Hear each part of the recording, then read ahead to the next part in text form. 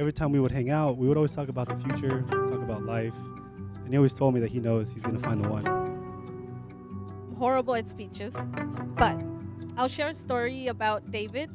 The day he met Mercedes. We were already in bed, and then I hear a knock on my door. It was about 10 o'clock. I was like trying to fall asleep. Here comes David, right? He goes inside, and he's like, Mom, I went on a date. I said, you did? Yes, I met the one. I said, you did? Yes, I'm gonna marry her. Today was our first date.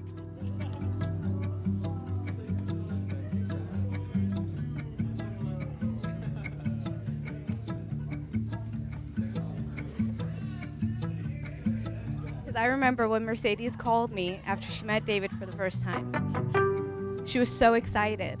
And she said, babe, he's a feeler. I couldn't help but laugh to myself, as I always told Mercedes that she needed a feeler just like her.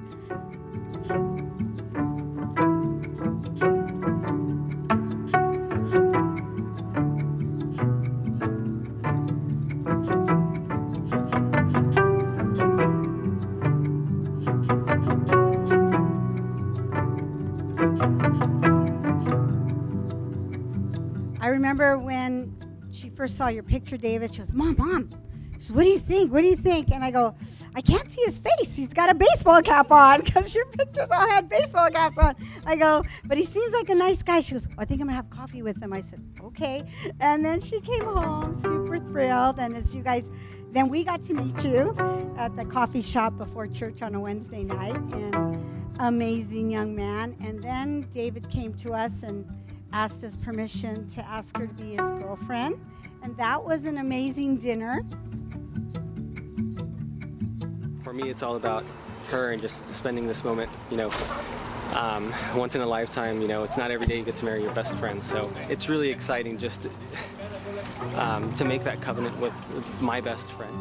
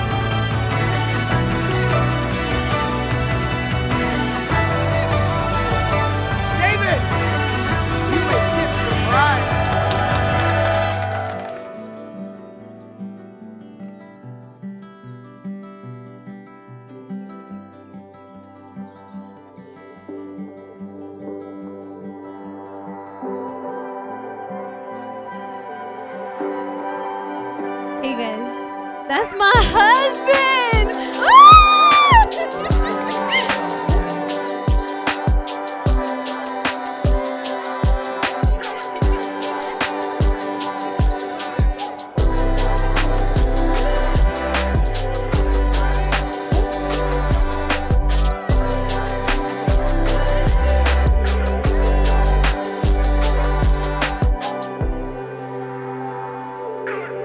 My mom used to say, if you just wait the right one, who will be there waiting for you. I never believed her until the day I met you.